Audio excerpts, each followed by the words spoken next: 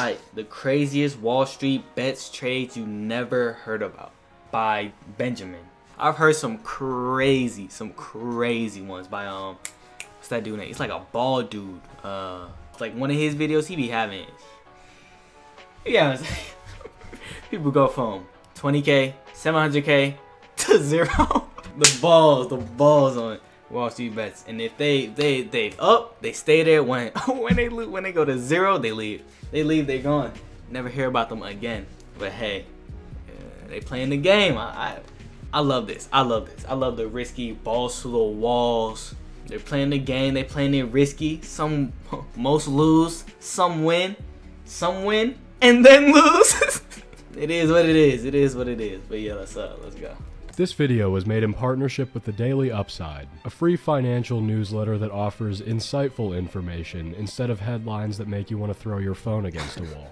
I'm sick of constantly reading articles using crazy hyperbolic language headlines. Market soars, down plunges. This is Bear sends bulls running.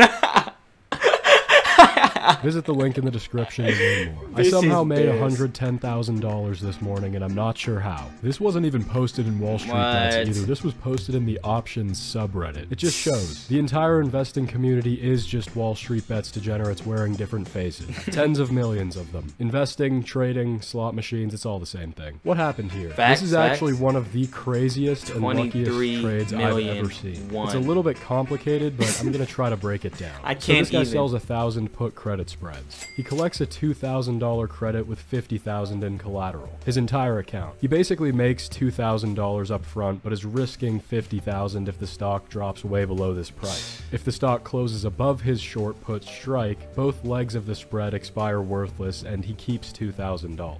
In after-hours trading, the stock briefly drops between his long and short put. The put he sold is just barely in the money, and the put he bought as protection is just out of the money. Being that the puts he sold are now in the money, they get exercised by the buyer. To make this simple, he's now forced to buy $23 million worth of SPY shares, and the puts he bought to protect against this scenario expire before he can exercise them to cover these ones. What does that leave you with? A $50,000 account holding $23 million worth of SPY shares. Just to put that in perspective, $23 million worth of borrowed shares in a $50,000 account is 460 to 1 leverage. It literally can't go tits up. If SPY would have dropped 1% in the morning, he would have lost $230,000 from an initial $50,000 investment. Fortunately, SPY opened green. By the time his $23 million worth of shares sold, the position was up over $110,000. Leaving him with a healthy 200%. I recommend you don't trade options ever again.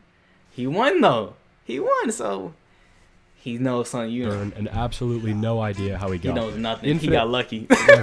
He knows so many great trades on the internet. Like I could just sit around all day and look at them. I'm financially ruined. Them have actual analysis and predictions to back them up. 99.5%. It's 200% a lot. Depends on the context. Gains? No. Losses? Yes. Them are just absolute degenerate risk-taking that print cash or violently implode. Hundreds of thousands, millions of dollars from pressing a few buttons. Oh my gosh. $400,000.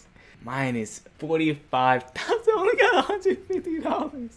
Yo, bro, this is nuts. On the screen. This is nuts. We went through the biggest, most violent losses. But you know what? I'm done quenching your animal thirst for blood. Check this out. Another $4 million loss. Oh my god. $4 million evaporated in one day. This one is specifically myself. Let me explain why. Yes. We joked about money evaporating with other losses before, but this is on a completely different level. XIV was basically an inverse fund that used futures to track the VIX, the Market Volatility Index. If you look at the VIX, you can see that volatility over the long term tends to revert back to a low point. It spiked during 2008, spiked during Corona, has some smaller spikes here and there, but generally tends to fall over time. Because XIV inversed the VIX, you could buy it and effectively bet that volatility will go down. Seems like risk-free money, right? Over a long... What did I say? Just ask for a refund and you should be good, my dude. Money, right? Over a long enough term, it seems like volatility will always go down. This idea was the basis for different traders and funds inversing the volatility. Every dip, Toad found some rope in the cellar. Every dip. Volatility index. Billions and billions of dollars poured into these funds as they returned 3 to 10% per month. Okay. Temporarily. Then, basically, one day the market sold off like 5%, causing the VIX to shoot up around 100% and XIV to lose like 90% of its value, leading the fund to be liquidated. So with a conventional loss like this one, as bad as it is, it's still unrealized. There might be a quick rebound. There's a chance you might make some of your money back. This is the closest thing there is to money completely disappearing. This is a loss here in parentheses. You might be wondering why it's green. It's because when you lose $4 million, the smallest courtesy they can offer you is to make it look green so it doesn't sink in immediately. And so you don't throw yourself off a building. And now, allow your boy to get paid, because this video was made in partnership with The Daily Upside. The Daily Upside is a daily newsletter written by a team of former investment talking about how the global economy is about to collapse. One day, they will be right. Until then, I'd rather read this newsletter so I don't have to claw my eyes out. You can subscribe to The Daily Upside by visiting the link in the description. It's 100% free, and you can always unsubscribe if you don't enjoy it. Now, visiting the deep, dark abyss of violent financial losses forces us to beg a very important question. Why? Why would anyone ever fucking do it? Millions of dollars gone. Financial futures ruined. Why not just buy an index fund and let your money multiply 22 times over the course of your lifetime? Hey, to those of you who what do I got? I got BTI, right? I got something. It's doing good. It's doing good. Haven't been indoctrinated into this community, I'm guessing it's kind of hard to understand. But remember, 100K for every YOLO.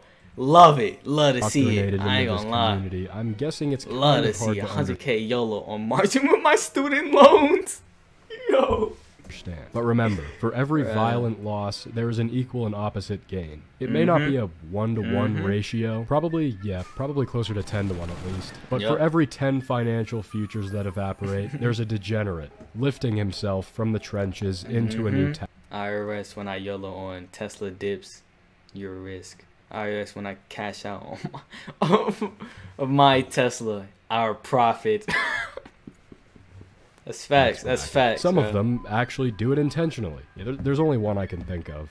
That's bad. We need to learn about the architecture of financial gains. Gains are more complicated than losses, but also more interesting. Let's dive into this. Now, if you're anybody that's somebody, you're probably going to undergo some massive financial losses at some point. The Spartans used to send their kids out into the wild at a young age. At least, that's what happened in 300, I think. Which is exactly what happened in real life, maybe. This is history.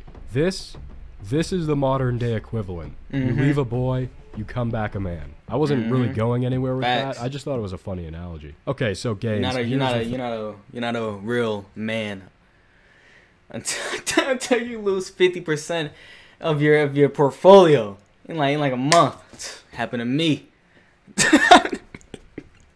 I see differently. I see differently now.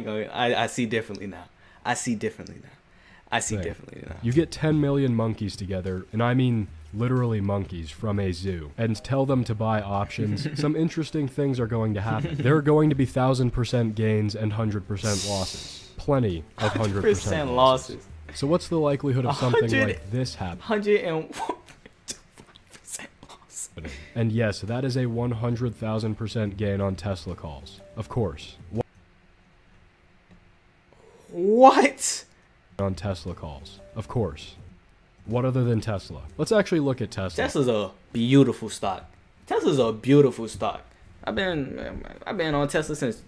Well, Tesla's a beautiful stock. I believe in Elon. Come on, I'm guessing some of you might be holding it with the recent rally. What kind of move in the share price would you need to see gains like this? If we look at this 2150 strike call, we can see that the market is anticipating it to have roughly a 1 in 1,000% chance of expiring in the money. Plugging this same call into option profit calculator, we can see what it would be worth at different prices. 1,000% returns. I'm using this to demonstrate that if you get 10 million trading degenerates together, these tail events become far more reasonable. Crazy things are going to happen purely out of random chance and not necessarily their trading. It's not even out of percentages. That many people doing that is that many people doing that crazy shit. The percentages will say that someone. As if that wasn't for whatever reason, was not obvious. Fuck, if you have 10 million people, it's more likely than not that one of them is a serial killer. I mean, looking at some of these losses, I wouldn't be surprised if this is some kind of serial killer origin story. Creating murderers. Creating murderers. 6,000% returns in a day.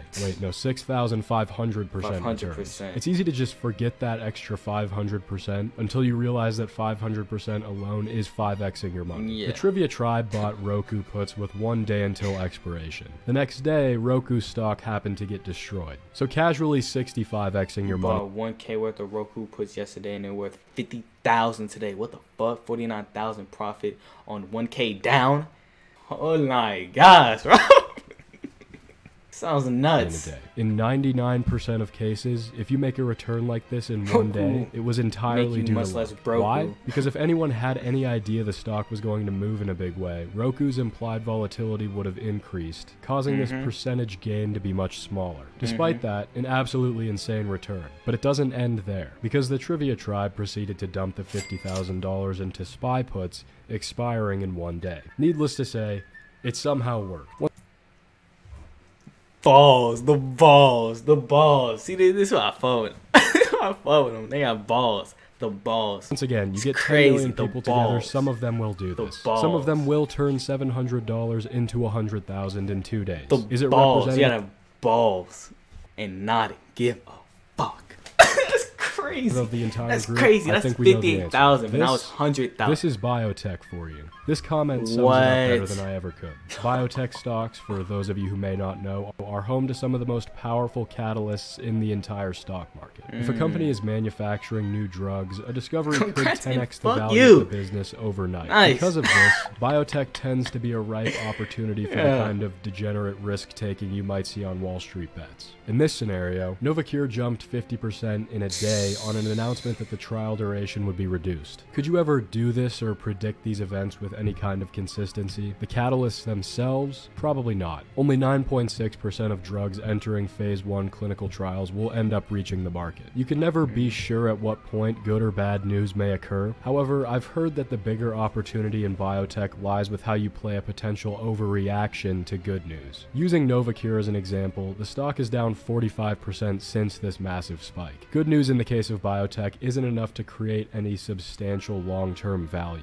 It just means that there's a higher chance the company will be worth something in the future. Hitting a lottery ticket like this one is possible, but highly improbable. That doesn't mean I'll stop trying, because it is facts. 1,000% gains are cool, but me, personally, I like to see trades with real intent. A prediction that actually worked. Find 10 million people buying lottery tickets, and some of them are going to pay out big. Making a prediction that works as you anticipated is a different story. This trade idea was fairly simple. In December of 2017, Congress passed a bill cutting corporate taxes. The last time taxes had been cut this severely was in 1987. The idea is that this is what caused the S&P to perform very well in January of 1987. With that in mind, this degenerate bought $100,000 worth of out-of-the-money calls, anticipating that past performance would be indicative of future results. A strategy that always works. As it turned out, he was right. In January, the market had its best month in the past 2 decades. 25xing his account to lock in $2.5 million in realized gains before the market sold off. Most of you are probably thinking, well, if the corporate tax cuts were public information, wouldn't they be fully priced into the options market? And how can we accurately draw causation between the tax cuts and the market's rally in 1987? We can't. However, Steve makes it clear in his post that the trade wasn't based on a certainty that the present would unfold like the past. It was based on the idea that the options market was significantly mispricing the possibility that it could happen. A great trade. From biotech lottery tickets to fund liquidation,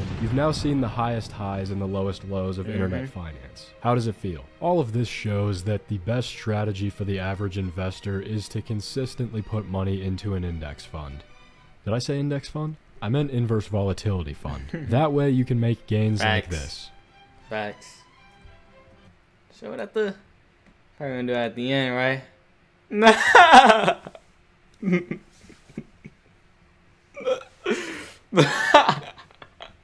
Disgusting.